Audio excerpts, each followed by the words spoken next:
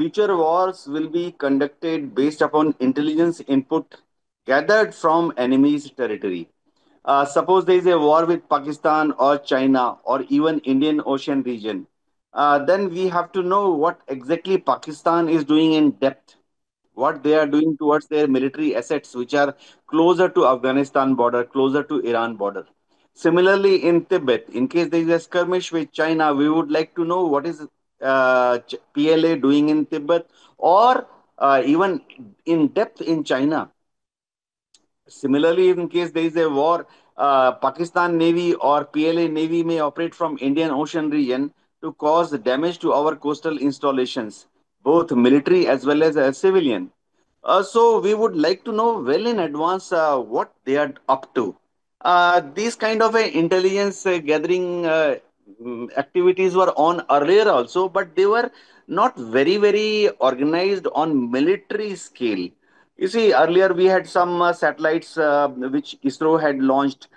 We had cartograph series of satellites. We had reset set of satellites which were rather, radar imaging satellites. The resolution was not very good, and we had GSAT, we had INSAT, but their orbiting time was very long. That means they will pass over an enemy target area, say after 4 hours, after 8 hours, because they were in polar orbit.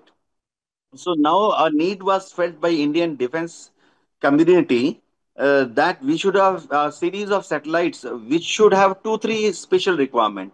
One is they must pass over target areas in depth. That means they must pass over mainland China. They must pass over areas of Pakistan which are contiguous to Afghanistan, Iran, and similarly in Indian Ocean.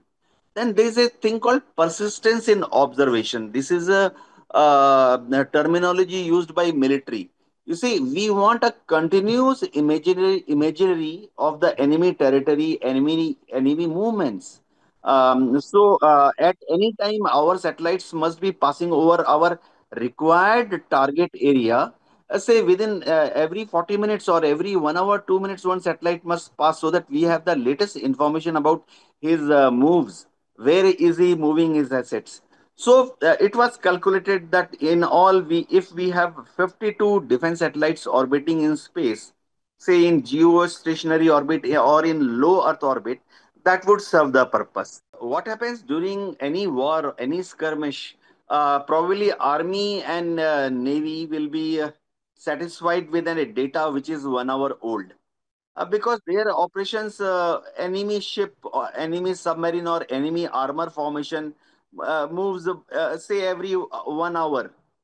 But in case of Air Force, what happens? Our requirement is to have minute to minute data about enemy aircraft movement, enemy refuelers, area refuelers. I'm talking about his AWAC aircraft, his airborne electronic warfare aircraft. Is he taking off? Is he landing? So, Air Force wanted that we should have almost minute to minute information about enemies' asset locations. So, this concept, it is a very developed concept. Many other countries are using it. This concept of high altitude platform, it will be this high altitude platform system will actually consist of three aircraft presently. These will be UAVs, unarmed aerial vehicles flying at very high altitude, say almost on the threshold of atmosphere. So we can say they'll be flying at a altitude of 1 lakh feet, which is almost exosphere. And from there, they will continue to give minute to minute information about enemies, aircraft movement, and other activities. We have to remember that one advantage vis-a-vis satellite these HAPS will have. See, satellites will continue to orbit, so they can come over the target area after every say 40 minutes or 1 hour 20 minutes, even these 52 defense surveillance satellites. But these apps can fly over designated target area continuously. Suppose we want to know what is happening in Noor Khan Air Base.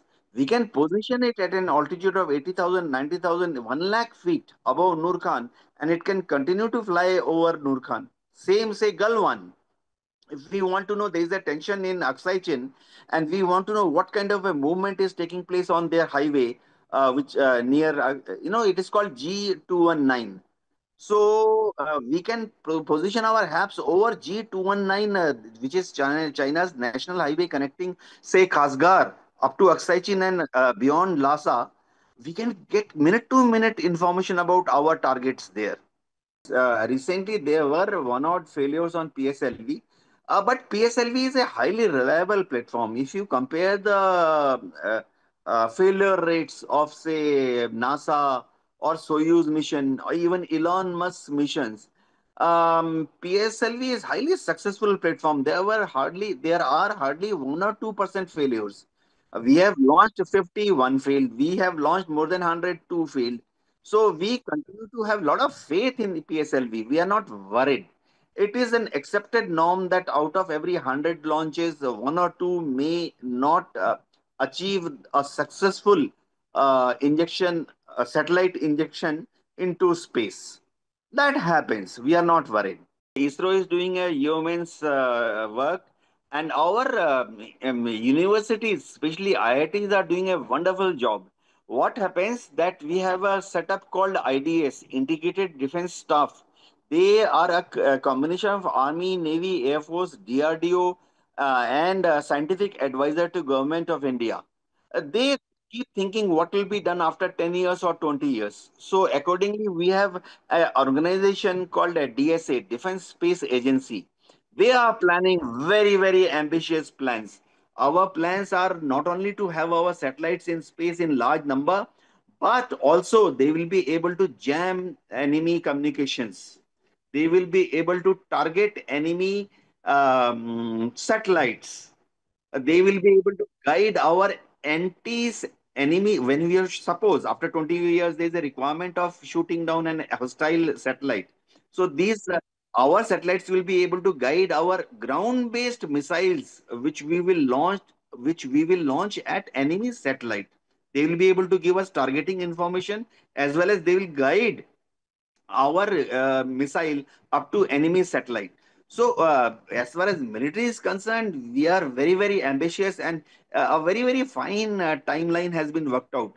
We are best of the best. We are almost at par with what Russia is doing, what Japan, USA, Israel is doing. In fact, with some amount of technical help from Israel, now we are almost capable of launching our own anti-satellite weapon system, whether they'll be conventional missiles or maybe laser based missile systems, and envisage no threat from Russia, Israel, Japan, USA. Pakistan does not stand technologically anywhere near. China is the only competitor in this field. But even China is more focused towards USA. Their space military achievements are looking towards Taiwan, looking towards, say, South Korea, American bases, Philippines, there are 4 or 5 American bases, or maybe Okinawa. They are not, Taiwan and look at Guam. But what happens? Indian Air Force and our defense forces are looking forward to what may happen after 10, 20, 30 years. Indian Air Force has already proposed that Indian Air Force will make an aerospace command. So things are rather very, very ambitious. There is no threat as such, but we want to prepare ourselves what will happen 20 years hence, maybe 50 years hence.